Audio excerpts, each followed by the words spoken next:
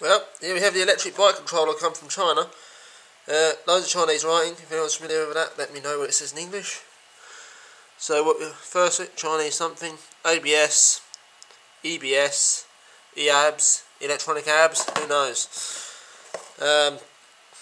Some Chinese wiring diagrams in Chinese. Fantastic. Right, okay, so here we have the controller itself. This will do sensorless and sensored motors. There is your Hall effect sensor wire. These, hang on, that's right, that's a battery wire. These are your phased wires, the main wires that go into the motor. And these are your two power wires. This is a 72 volt controller.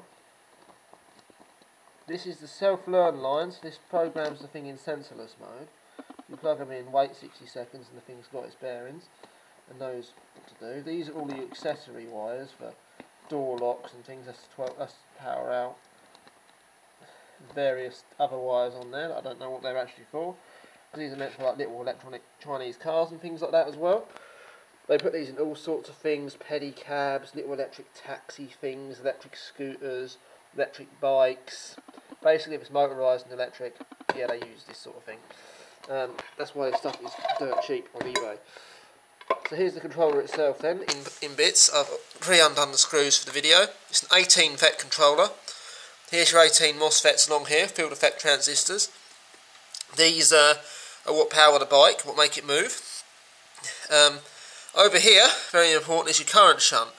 This limits the amount of current to whatever the controller is rated at, and limits fun factor. It protects the controller from blowing up, but we don't worry about shit like that when the controller costs about 20 quid or whatever it is I paid for this thing. You can put some solder across here, and depending how daring you want to be, I just go the whole hog and fill this area with solder. Then the thing has a lot more power handling capability. I've never blown one up because I've never blown a controller up on its own accord. It's never the controller that's blown up. I've blown motors up, then the motor's gone short, and then it's blown the controller up. But I've never actually blown a controller up on it just by shunt modding it. It usually pops the motor first if it's a small, like 9 continents, 1000 watt or something like that. If it's a Muxus 3K turbo, then you're less likely to pop it, but it can happen. Okay, one of the things you might need to replace in these is the capacitors. They're a little bit cheap.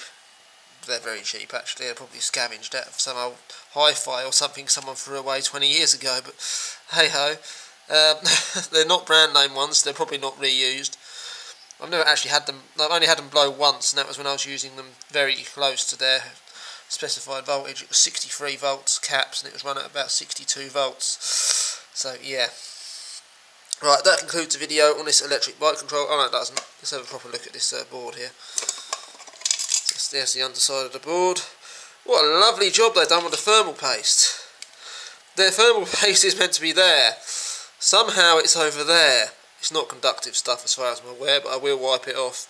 It does pay to have a look inside these things before you power them up, because you can even in the expensive ones like Savitron and stuff, I've seen where the wires have been cut and shorting out to the casing, and trying to send one of these things back is impossible, so you might as well check it first anyway, because you've not got anything to lose. You've not got any warranty to begin with, so it's best to check them. See you later.